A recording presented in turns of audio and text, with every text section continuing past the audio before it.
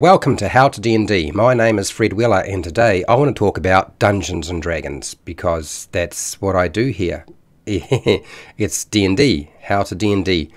Dungeon Master Preparation. This is where we actually do some work. This is lesson 4, creating locations. What does that mean? What does it look like? What are we covering today? Well, as it happens, my overview for today is the following. Inspiration for creating locations. I'm going to talk about that. How to create locations, the location details and information, specific location layout. Like, what does that mean? Well, I always talk about a specific location.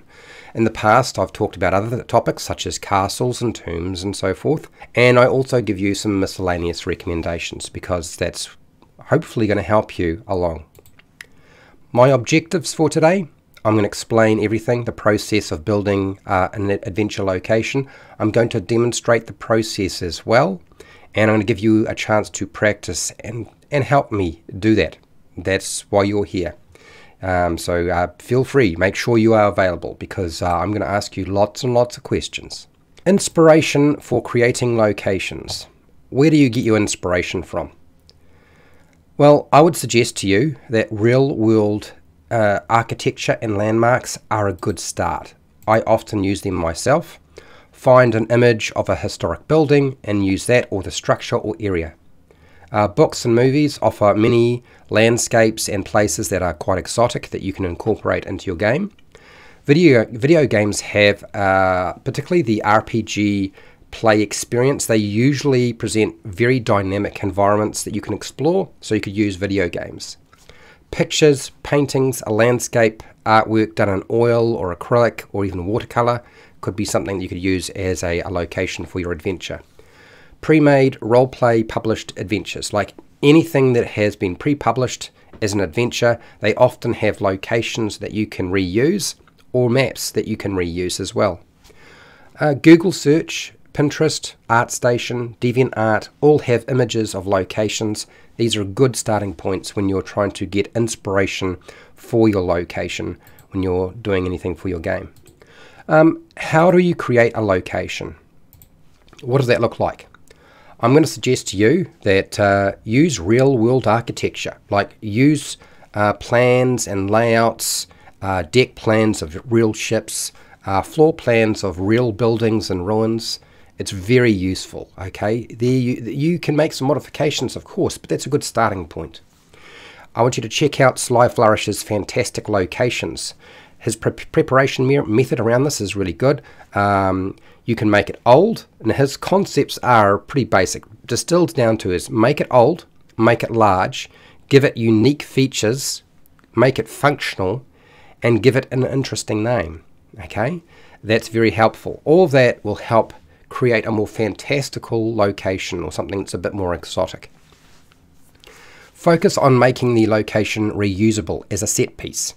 It's really helpful for the future in terms of your preparation because many locations tend to repeat, such as a village tend to be built the same way. So villages, towns, cities, castles aren't quite the same way, but there is some basic parameters and things that they generally have in terms of a castle depending on its size.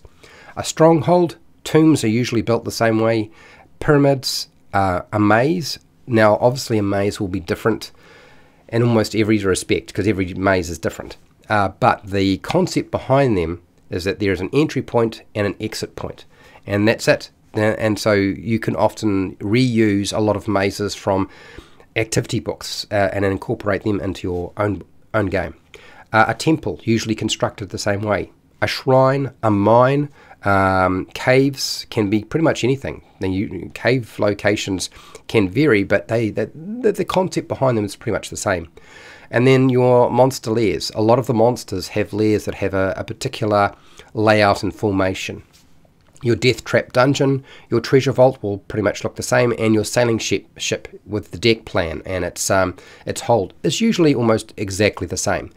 You'll find the Dungeon Master Guide has some useful information on page 292 to 295 if you're interested. That's for Dungeons & Dragons 5e. Ensure the location is interactive for your characters because it's the tool, or one of the tools that you're going to be utilizing as part of the 3 pillars. And remember, one of the 3 pillars is exploration. Your location needs to be something that needs to be explored. There needs to be things that are hidden that you need to find. Draw a picture with digital tools or a pencil and paper. Change what you need and, make it sure it's going to fit into your adventure or your campaign. Make sure to label the map with the locations. There are lots of digital tools out there that you can utilize. I'm going to say to you right now, it is not essential that you use a digital tool. Okay, it doesn't need to look professional. If it's for your own game table, it doesn't matter. If you're publishing, you won't be watching this. In terms of pen and pencil, though, like anybody can do that. Okay, you're the only one that ever needs to see that map, so it doesn't need to be a masterpiece in any way whatsoever. So don't worry about that sort of thing. Locations, details, and the information. Like, what are the things we need to pull out for this when we're doing our area? There are some questions you want to ask. Who created the location? And I would suggest look at the Dungeon Master Guide on page 100 for some ideas, and or you could just create your own, but there are a list of ideas about who might have created the location, the dungeon, the location. What is the purpose of the location? So figure out what that is. A mine is used for mining for ore. A castle is used to defend a location. You can see the Dungeon Master Guide for a few things that would sort of break down what the purpose of a location might be on page 101 for Dungeons and Dragons 5e. What is the history of the location? Why is the location actually important?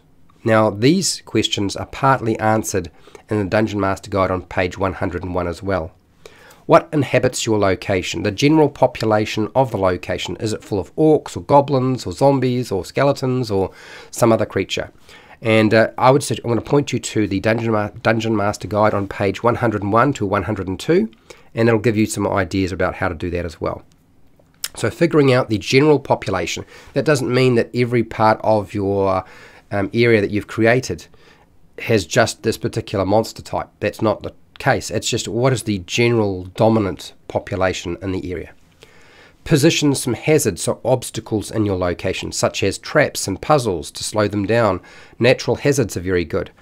See the Dungeon Master Guide on page 102 to 105 and page 296 to 298. That'll give you a whole bunch of different ideas. It won't give you much in the way of puzzles because Wizards of the Coast doesn't seem to publish anything around that's really any good. It does have some trap stuff and some natural hazard stuff as well.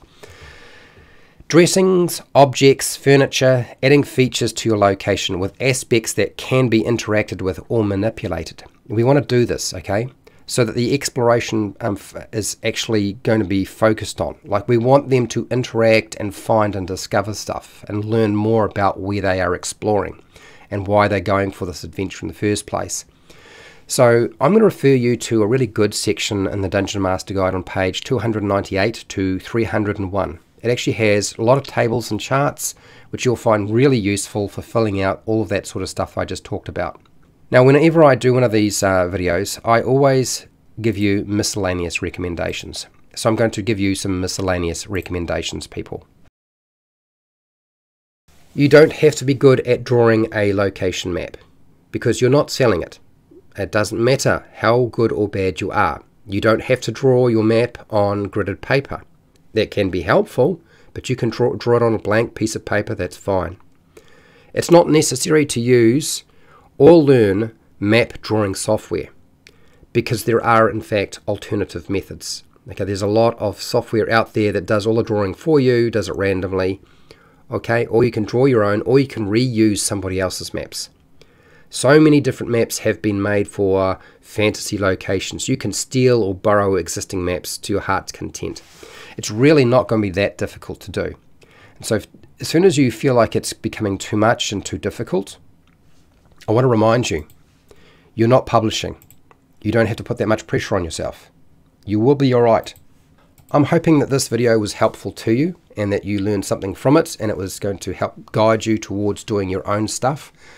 Please put your comments and your questions in the comments section. And hey, till next time, keep rolling those 20s.